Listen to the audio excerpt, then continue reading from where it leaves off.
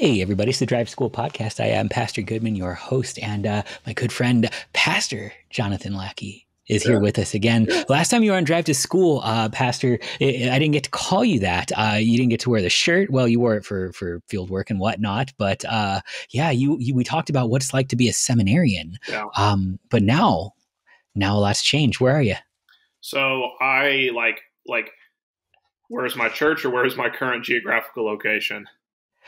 So Yeah, go for it. Let's go okay, big and go small. yeah, I'm the sole pastor at Grace Lutheran Church in Vine Grove, Kentucky. If you did not know where that is, that's fine. I didn't either when I got the call. We're north central Kentucky, really close to Indiana. Beautiful place, beautiful church, beautiful people. Currently, I'm sitting in my dining room because my home office is still not painted. The joys of homeownership, right? Nah. And so, yeah, I'm doing great. I am doing awesome. This is a blessing. That's awesome. So, in addition to being the voice of our audio reflections, if you sound familiar to anybody listening, yeah, you're serving the parish now, and you've been out so since the spring. How many months is this? So I got ordained on the 9th of July. I got installed on the whatever's 2 Sundays after that. Okay. So yeah, and I've been in the parish ever since. So over 3 months now. Count on my fingers. Let's see, July, August, September, October, November. Going on 4 months. Seasoned veteran. I can ask you anything. Um, Yeah, but you can ask. It doesn't mean I'll have an answer or even a good answer. this is the right time though, because it's still fresh. Yes, it Nothing's is. jaded. So I get. What's it like being a pastor? It is. It, it is an experience like no other. Truly, truly, it is. It is an experience like no other. Imagine a job, and job is even too light of a word for it. But like, imagine a calling, whatever vocation. There's a good one, right? Mhm. Imagine a vocation where people they love you and they appreciate what you're doing for them. Um, Ideally, this should be all vocations, right?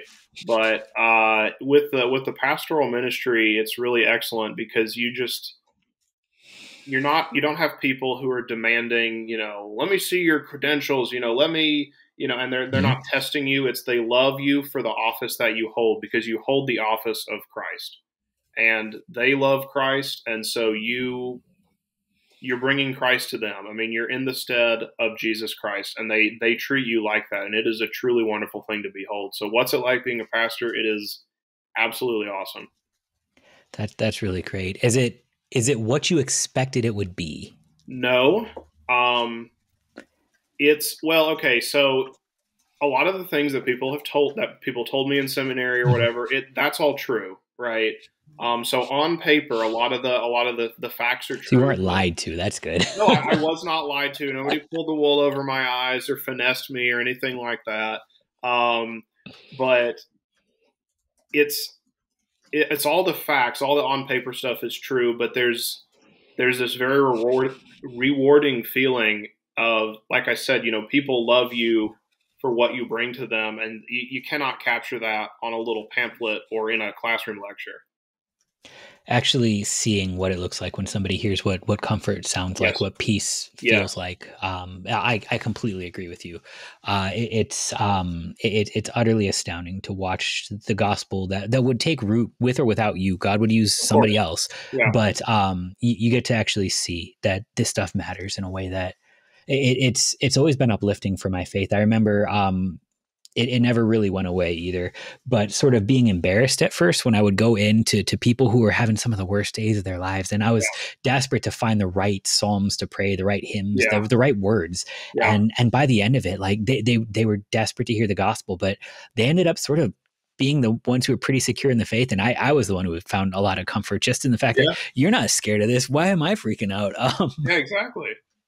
Exactly. They just and another thing that I really love is when because I love teaching Bible study, teaching confirmation, anything like that. When somebody says, "I finally understand it now. I finally understand the thing that I've heard about my whole life," or even if they haven't been a lifelong Lutheran, I finally understand the word that we've been using every Sunday or the things that we've been saying, and it finally clicks and I get it. And that is that's like $1,000,000. Honestly, that's like $1,000,000.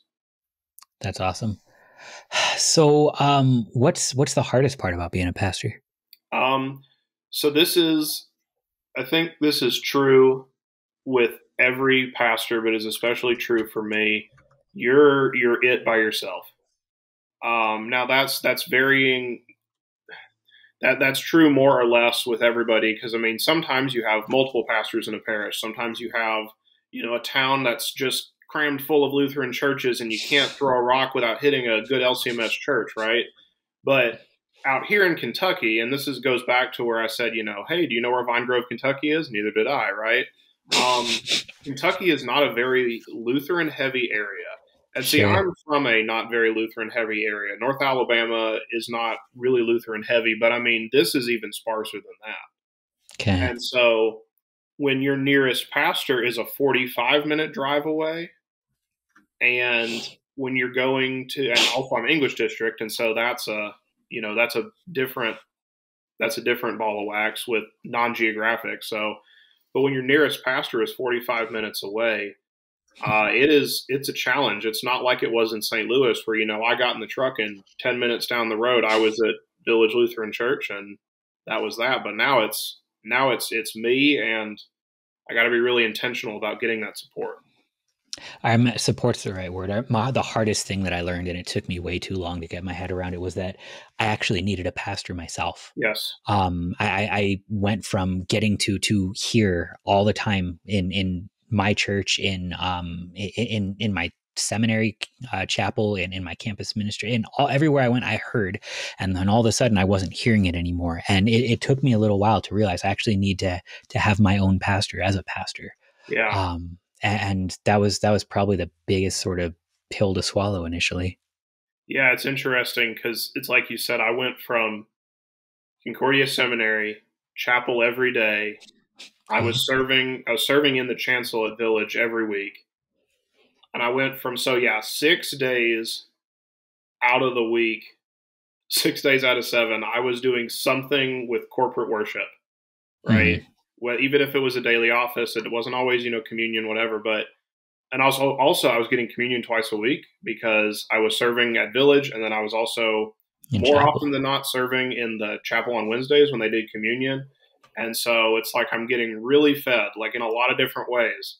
And then you're out in the field and you're like, whoa, wait a minute. Mm-hmm.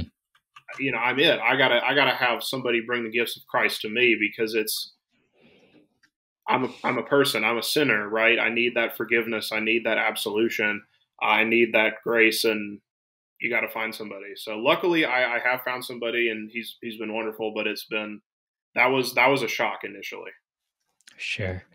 So I mean, I guess I think I could guess the answer to the next one is, are you glad you did it? Oh yeah, yes. So I guess then to kind of close it up, then, if you happen to be, I don't know, a young high school guy out there wondering whether or not they should be a pastor, wondering whether or not they would like to be, what advice do you have for somebody who's kind of just sort of asking, what if?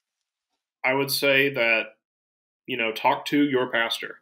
Talk to your pastor and ask him. Ask him to be as honest as he can. There's some things that pastors are not to reveal to people, right? Um, Ask him to be as honest as he can, but also not just about the drawbacks, but because sometimes you can get rose-colored glasses with anything, right? Be honest, not just about the drawbacks, but also about the joys. And Hmm. you know what Hmm.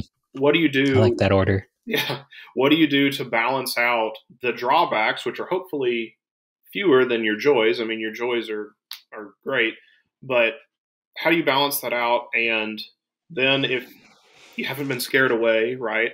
Um, Honestly, calling or emailing the seminary and talking to one of their recruiters. I mean, those men are just excellent, and they will point you on the right path. But if you are thinking that this is the calling for you, explore it, try it.